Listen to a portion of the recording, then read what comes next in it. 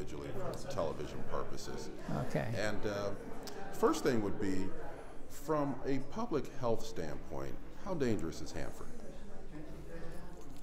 I would say that it's not immediately dangerous, but if, for example, one of the big tanks that has been shown to be currently leaking, tank AY-102, if a catastrophic failure of that tank occurred, it would release so much radioactivity into the soil that it would eventually have a deleterious effect on the Columbia River.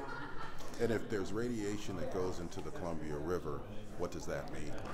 Well, it means that it gets into the organisms like fish that we eat, and so it would essentially degrade the health of the river and be at some level a threat to human health. Now, at what point does it become a threat to human health? I'm not sure whether you mean, is it by ingestion or by simple exposure? Yes. I would say much more threat by ingesting it. So if an accident occurs that causes vaporization of some of the radioactive elements so that they're inhaled, or if it's deposited on, for example, I-131 was deposited on plants that were eaten by cows, and children then got the milk from the cows, and so were subjected to dangerous levels of I-131 after the Chernobyl accident, for example. Mm-hmm. As a person who lives pretty far downriver from Hanford, here in the Portland area, should we be concerned? I think so. I think we should be concerned because nothing that happens at Hanford right now is likely to have an effect on you or on me, but it may well on our children or grandchildren.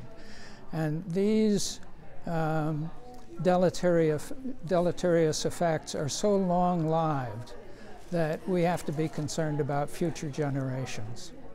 Being on the advisory board, are you concerned about the leaks that have occurred out there recently?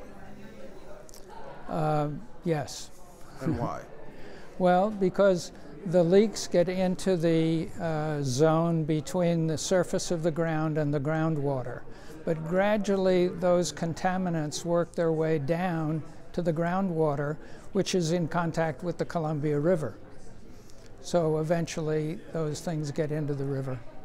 I understand that in Hanford's history, there has been some radioactivity that has gotten into the water. Tell me about that and what was done in order to stop that from occurring.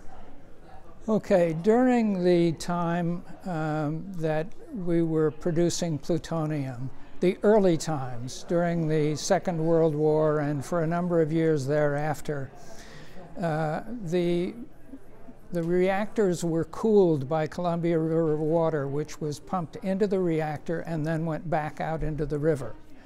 And there were low concentrations of minerals in that water, which became radioactive when they were in the reactor and were pumped directly back into the water. So that during the late 40s and early 50s, and I'm not sure exactly what year, but radioactivity was detected in shellfish at the mouth of the Columbia River.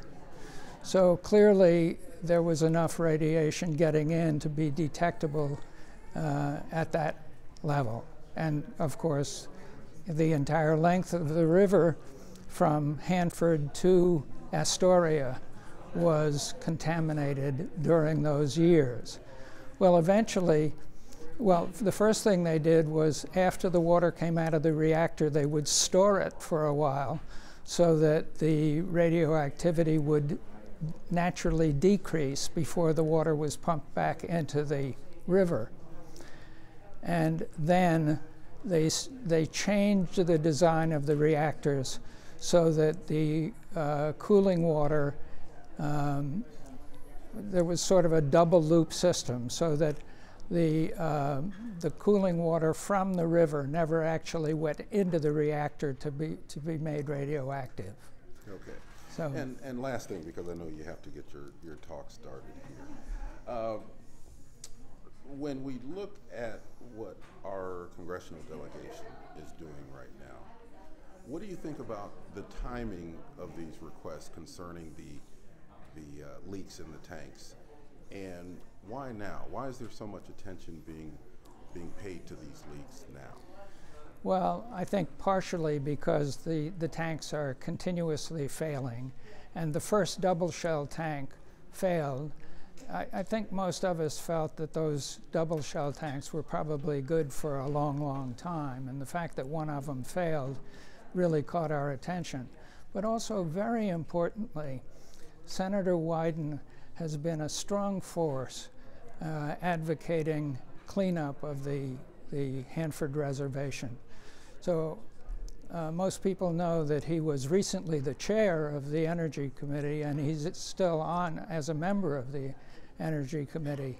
And he has been a very powerful force pushing to get this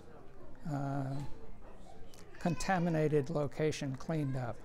And cleaning up the contamination will take decades, correct? It will take decades, and the current estimate of the cost of completing the cleanup is $120 billion. Currently, they're spending about $2 billion per year, but half of that is just to maintain safe conditions on the site. So only $1 billion per year is actually going into active cleanup activities. Well, the math is simple. We don't want to take 120 years to get this cleaned up. So it's essential that more funds be allocated toward this.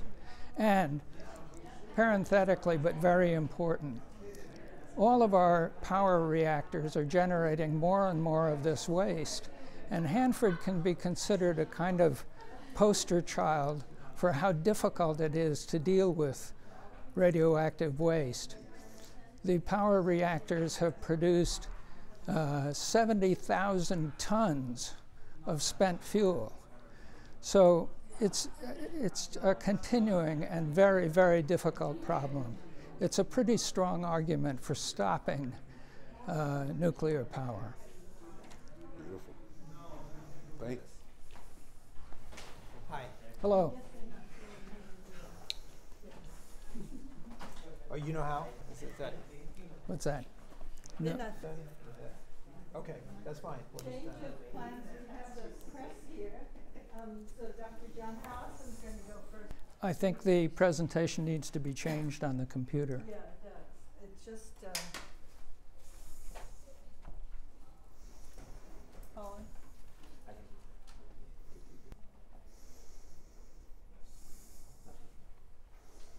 Okay.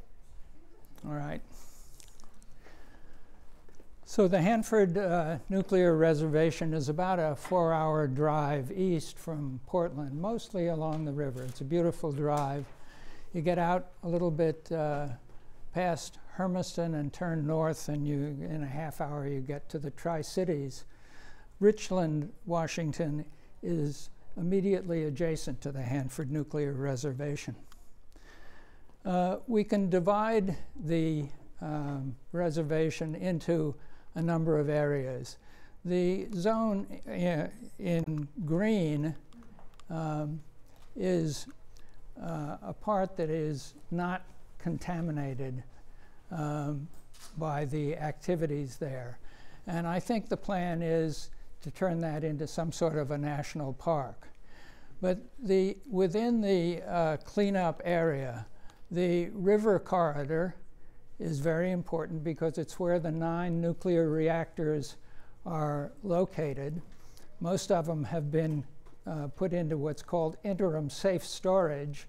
So they've been put into essentially airtight containments, and they will remain there for an estimated 75 years. Then the inner area, called the Central Plateau, has a lot of facilities that are actively being cleaned up, and we'll look at some of those in a minute. And then finally, the tank wastes are a separate but very important issue. I realize there's a lot as I go along. This is an old figure. So there were 1,900 wastes as of a few years ago, but they've cleaned up several hundred of them now. So the figure is much lower, but still a very high number of wastes. An estimated 4 billion gallons of contaminated liquid was dumped onto the soil, and much of it into contamination that was dumped into the environment during the active operation of these plutonium-producing plants. As you see, 56 million gallons of contaminated waste is currently in the tanks, and at least 67 of the tanks are known or suspected leakers.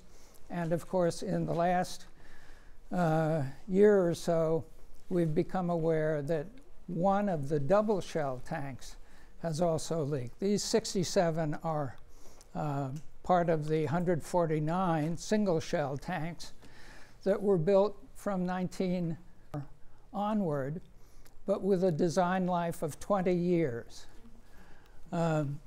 Cleanup has been in progress for a long time, but we're going to be with this project for a long time to come.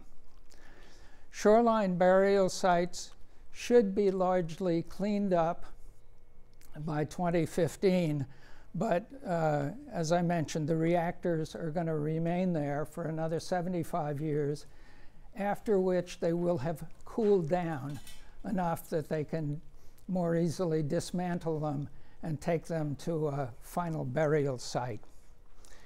Construction, the current estimate of its cost is $13.4 billion, and it was scheduled to begin operation sometime fairly soon, but that's just not going to happen. And full operation was supposed to happen by 2022, and that's not going to happen either. We can just deal with it. The 300 area is an area where fuel was fabricated for the 9 reactors that produced plutonium. And as you can see in this text, 27 million cubic yards of radioactive materials were buried on the site or dumped into ponds or trenches. Now, this is what it looked like in '07, and this is what it looks like today. So they have removed a lot of the buildings, and they would have removed at least one more, the so-called 324 building, except that they discovered that in a hot cell, which is a shielded room, where they do, by remote handling, they do work with highly radioactive materials. One of these hot cells had cracks in the floor, and highly radioactive material had leaked through the floor into the ground. So what they're going to have to do is get in there with remote digging devices and dig up the floor and the soil under the floor and put it into one of the other hot cells that had not leaked, partially dismantle the building and take that hot cell with the radioactive material in it, pick it up and move it to another area out of the river corridor. Now, they've removed all this stuff from the surface of the ground, and it looks great. But don't forget that a lot of the contamination is under the ground, where you don't see it.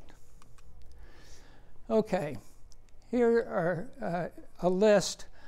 There are hundreds of contaminants, but here are some of the most significant ones. This chromium, much of it is hexavalent chromium, which is a known carcinogen. Now, they've worked very, very hard, and in some instances have dug all the way down to the groundwater to dig out the soil that had this chromium in it and take it to a safer area away from the river. And in addition, they have an extensive pump and treat system where they've dug hundreds of wells, many of which are for sampling, but many of which pump the water up into a treatment plant where it's run through an ion exchange resin to take out 7 key contaminants. And then it's pumped back in at a location between the source of the contamination and the river to create a kind of a hydrostatic barrier that discourages the movement of these contaminants toward the river. So, picture of some of the contaminants. And you can see it's a complex arrangement with some areas having 2 or more contaminants sort of on top of one another. These plumes of contamination gradually move through the zone between the surface and the groundwater, and they're moving in a roughly southeast direction toward the river. Of the land. It's a cartoon which shows that if contamination is coming out of a building, it gradually works its way down through what they call the vadose zone, which is the soil between the surface of the ground and the groundwater below. So it gradually works its way down through that, and then in the groundwater, it moves toward the Columbia River. The last part of this trip is called, well, it's in the periodically re-wetted zone. So when the river is really high, the flow of this water will be back into the land, and then when the river is low, it flows out again. So it's sort of a dynamic system that moves these contaminants toward the river. Okay, tank waste status. Shell tanks, as I mentioned, they're built of carbon steel. They had a predicted or engineering life of 20 years. And, so they're 3.5 times past their predicted life. They're rusting, and they will eventually all leak, so they need to be emptied. When they discovered that 67 of the tanks were known or suspected leakers, they wisely said, we got to do something about this. And so they pumped out all the liquid that they could get out with their pumps and put it into the double shell tanks. That stopped the active leaking. But there's a great deal of solid material in these tanks. And as you can imagine, in the interstices within the solid material, there's still liquid there. So and that's the problem they're dealing with now. So the pumpable liquid is out, and as they clean out these tanks, their mandate is to get 99% of the contents, the solids from the tank, taken out. But don't forget, 99% may not be enough, because if you start out, well, first of all, a curie is the amount of radiation that comes out of 1 gram of radium. And it's a lot of radiation. If you held a gram of radium in your hand for a few minutes, it would do serious damage to you. So 1% of 1 million curies, and some of these tanks have 1 million curies in them, is still 10,000 curies. So it's a huge amount of radiation. Now, after they pump out the 99%, the tank goes into a status that says it's technically emptied, but they're going to re-examine these, and between the Department of Energy and the Washington Department of Ecology, there will be some kind of debate or interchange, and they'll decide what needs to be done in removing the rest of it. What the Department of Energy wants to do, and they justify this by an environmental impact statement, is they want to add grout to the tanks to solidify this material and stabilize it to a degree and then leave it there. So they don't plan to remove the tanks. They plan to do a so-called closure operation that will leave 1% of the contaminants in the tanks, and the tanks will remain there indefinitely.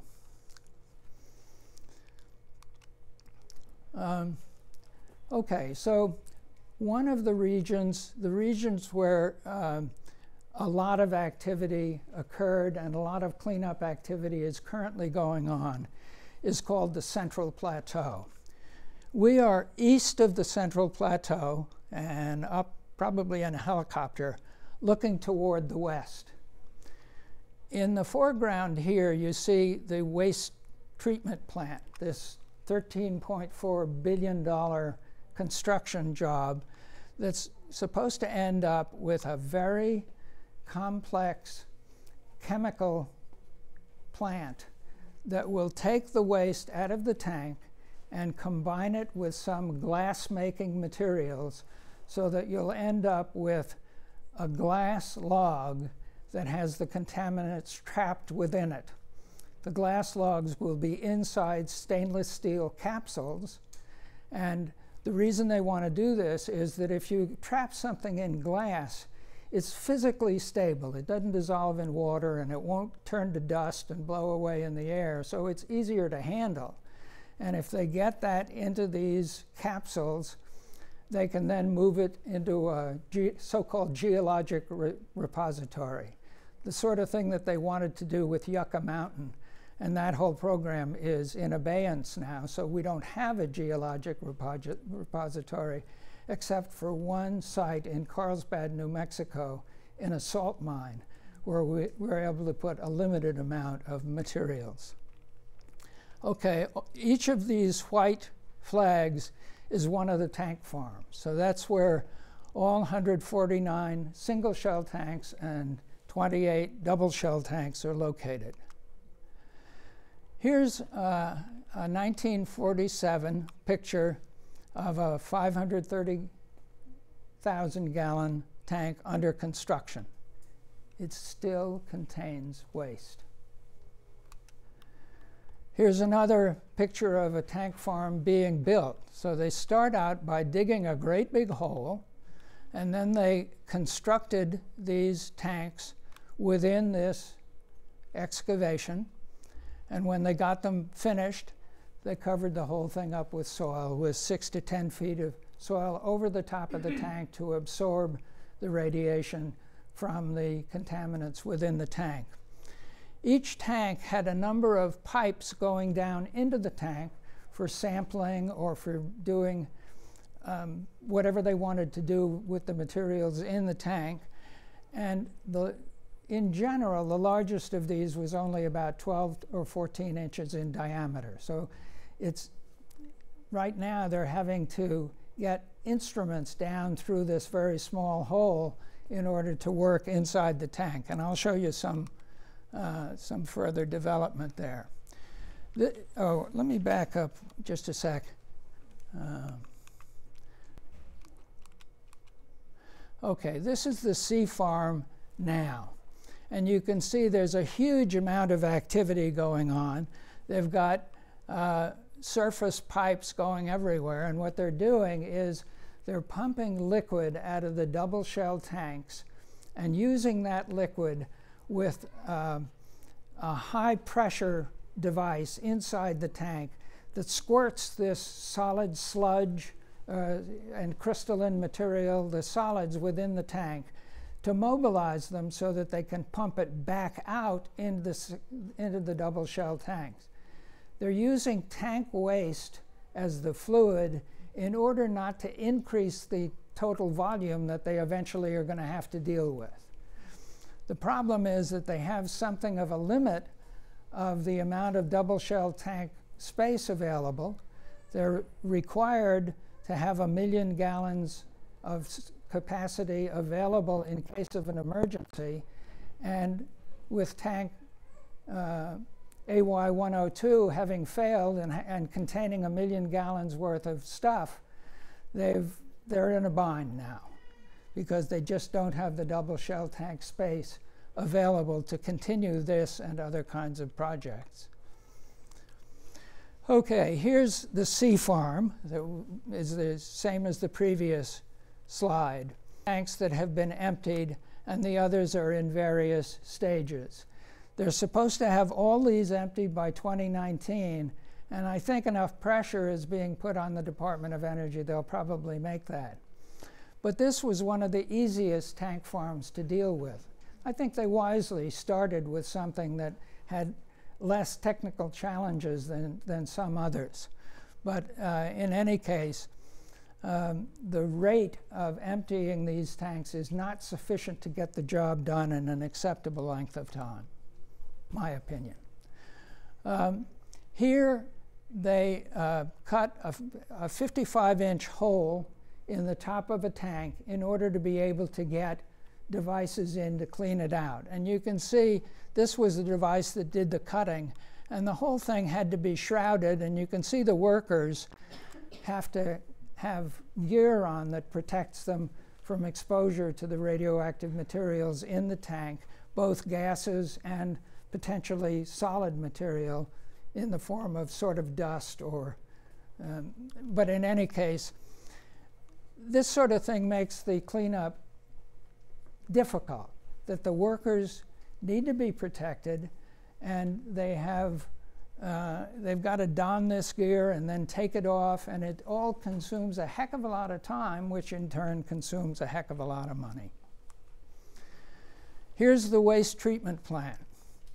What happened was that there were some tanks within this pre-treatment facility. What the pre-treatment was supposed to do was it was supposed to separate low-level waste from high-level waste. They then would have two streams, one going to low-level glass melters and the other to high-level glass melters with different formulations of the glass.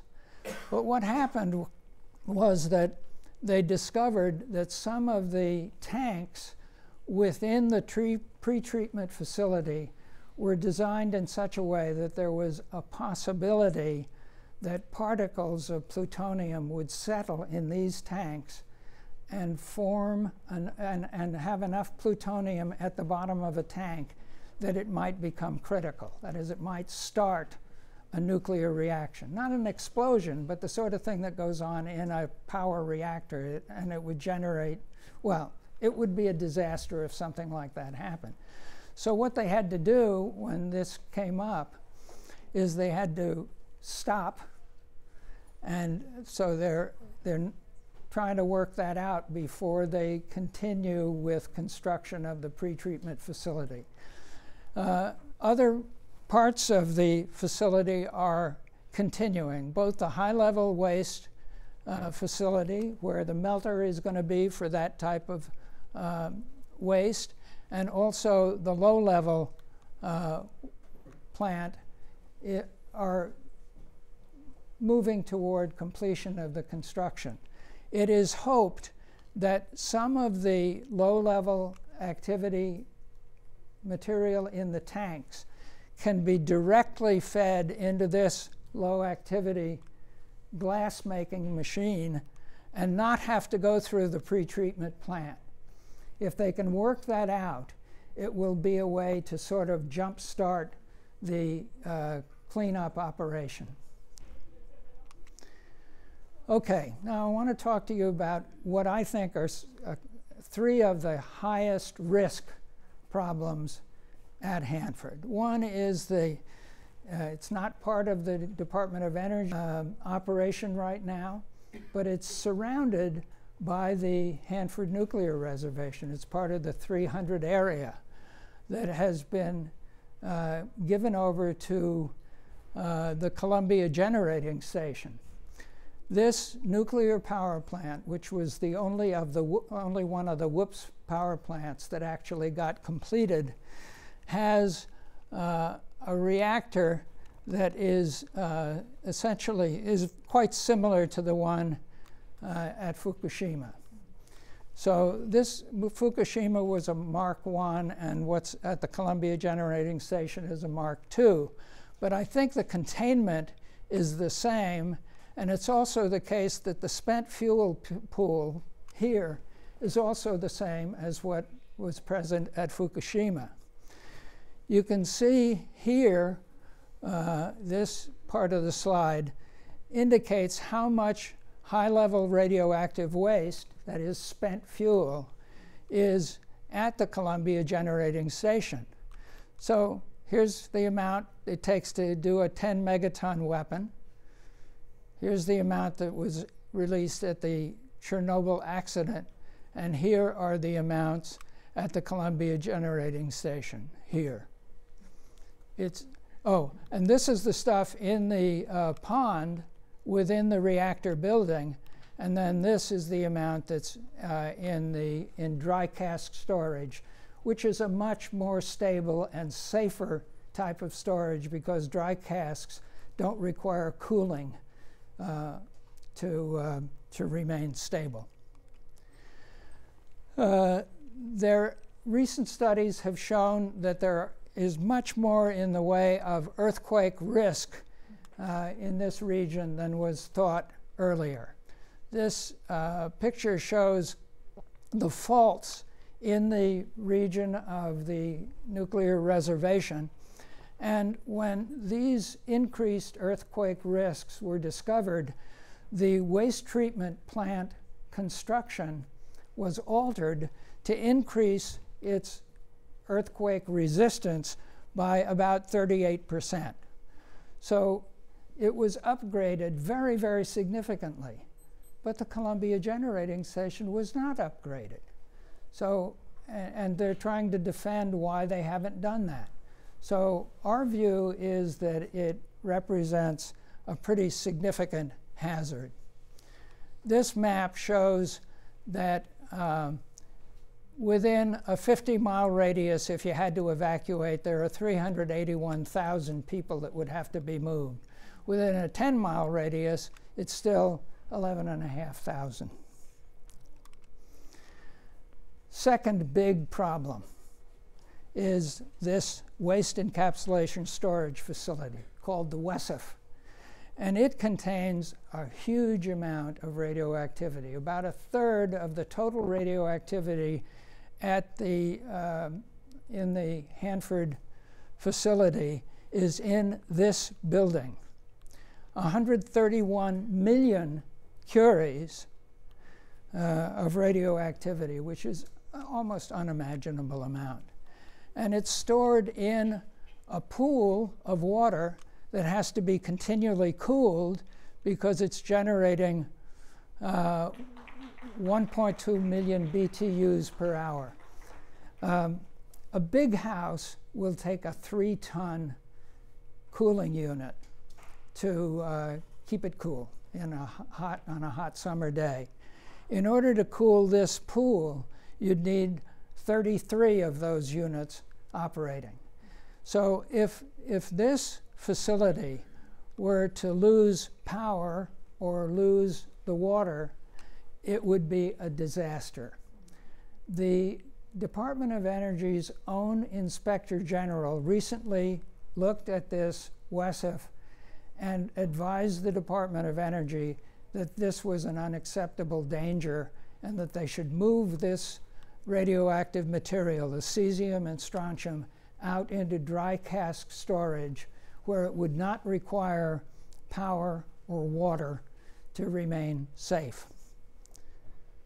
I'm done. Okay. This is Department of Energy makes big plans like this. They do it every year, and it's what they hope to do, and it's a good approach. What has already been spent, you can see, is a little over somewhat over $100 billion, and they think it'll take another $115 billion to complete the task, but the amount that's being spent per year would require just way too many years to get the job done. So we need to put pressure on our people in Congress to to get them to allocate more money so that the Department of Energy can get on with this cleanup. It's really important to the future of the region. Thank you.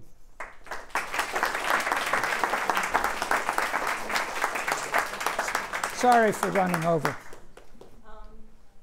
there are any burning questions, one or two, and then we'll go on to the next speaker. Yeah, I just had a question about the number of workers at that site and how they're also being monitored by the senators or something. But how many workers are there? And I imagine they're at risk somewhat as well. Yeah, I don't know the number. I just know it's thousands. And the monitoring program, I think, is very good. That is, they have a large cadre of people who are trained in radiation protection and who monitor the operations. They're right out there in the tank farms and other facilities. And of course, they do wear highly sensitive radiation detection monitors. I just want to mention for people who are interested that there are public tours available at the Hanford site, and the Oregon PSR has 10 seats on the July 31st tour.